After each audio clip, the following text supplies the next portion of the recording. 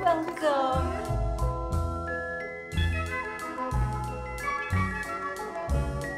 Designer Kelly Behun and her family live in a penthouse high above New York City, made all the more spectacular by Kelly's vision of making the interior as close to living in a magical cloud as possible. We have lived here for at least a decade.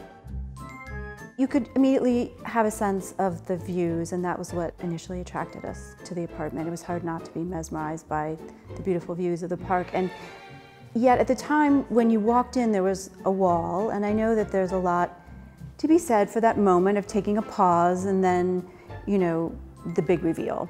But I feel like the elevator ride up is enough of a build-up. And so we sort of took this wall and closet down and then painted everything white with the idea that we wanted it to feel like we were in a cloud.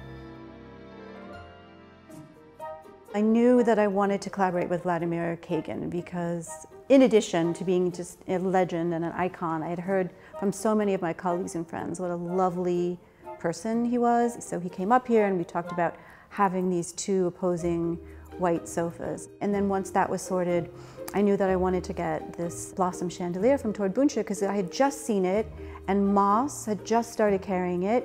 So I was the first one to have one in New York, and it's so beautiful, especially at night. It's very twinkly. I got this antler chandelier, which at the time, to get an antler chandelier but painted white felt like the freshest thing because you took it out of this sort of southwestern vibe and made it something fresh and modern.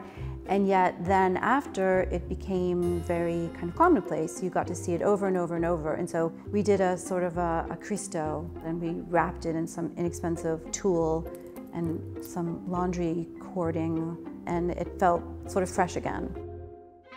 The art here at the dining wall is by a wonderful artist named Kara Ross, and she took photos outside the window just adjacent to where it's installed, literally of the clouds that were there that day, and then printed it on to wallpaper, to like a canvas, and then came in over and did little bits of silver leaf, platinum leaf, and also she drew with a pencil. So it was kind of a multi-day installation, but I love it because I know it's very specific to that moment in time that day when those clouds look just like that.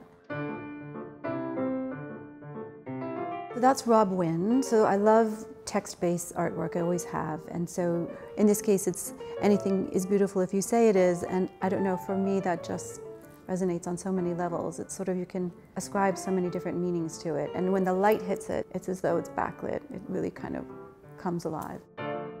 We wanted everything to sort of be an open plan, and the family room has a series of works by a 60s painter who was a contemporary of Warhol's but never really got his due, I think, named Peter G. And so it's a series of color studies he painted on masonite boards, and we stacked them.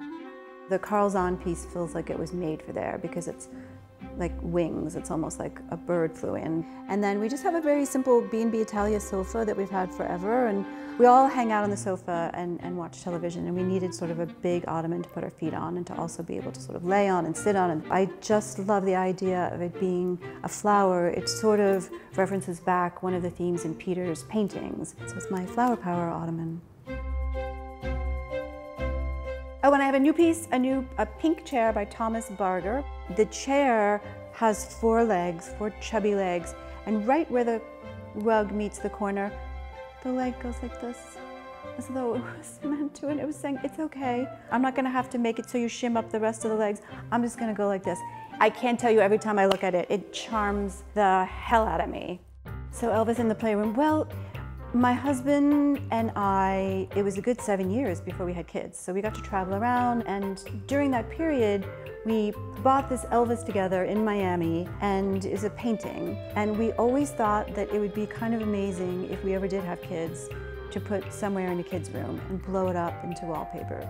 It's just so much a part of sort of their growing up here. Like, I remember when I was growing up, the swing in the backyard, that was the thing. And I think for them, in that playroom, it's the surfing Elvis. I love hanging out in the kitchen. It just feels clean and simple, and it's always bright. And I love that single window in there that so beautifully frames the park. It's like a painting.